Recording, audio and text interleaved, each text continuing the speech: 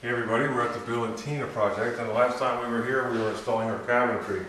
Haven't been here a few days, but a lot's happened since then, so let's kind of review what we've done here. We've got our tops on the granite, beautiful granite, on the, what we're calling an island, more likely a continent. It's a very big island, so we're going to call it a continent.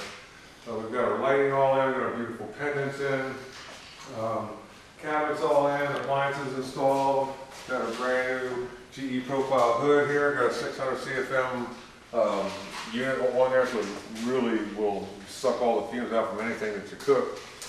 And again, we've got the nice crown detail at the top of all the cabinets. And we're down to the finishing stages now. We're doing our touch-up painting. We've got our floor all done. We've got a beautiful hand-scraped floor.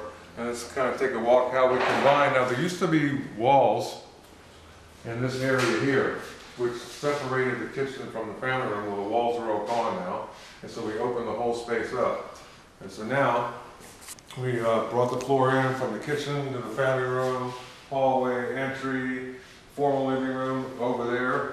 Just about ready to hook up our wood stove, get that back in place. Just the ductwork now, but we got the nice tile work. There before was the brick, if you recall. Now it's more update and modern. Our piano is here, and we're ready to move it back soon. We're going to unwrap it all and start putting everything back. And so we've got our nice desk area here. This is our bill paying center, and our hutch and all that, so we can display some nice things.